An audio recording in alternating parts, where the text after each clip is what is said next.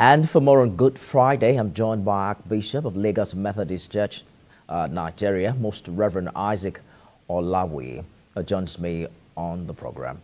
Thank you for joining us on TVC News at 7. Let's begin with what you consider the biggest lessons today on the day Jesus was crucified. Good evening. Thank you. Happy Good Friday. The lessons to learn from this event of today, the Good Friday, as Nigerians, as Christian people, even people of other faiths, we should emulate the sacrificial life of Christ. Jesus came not thinking of himself, but of others.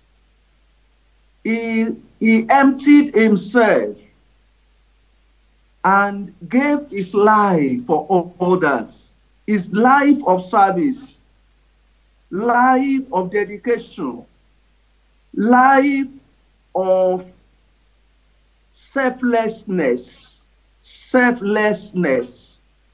He served the world, and even to the point of dying on the cross for the entire humanity. Absolutely.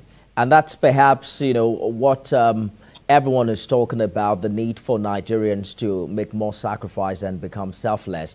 And, the Good Friday is also the Easter celebration this year is happening at the same time. Muslim faithful are also observing the Ramadan period. Talk to us about how we can see more of an impact of religion as a country on governance, on leadership, and day-to-day life of each Nigerian.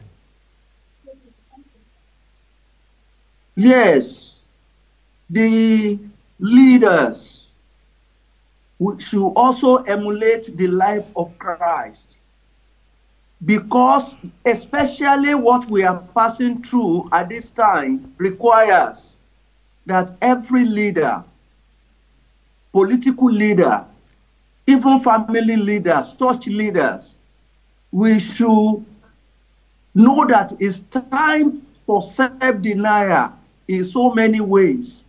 We should learn to deny self. We should think more of others. We should think of those who are not as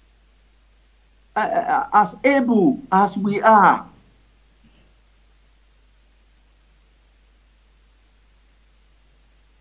We may have lost connection with the Archbishop.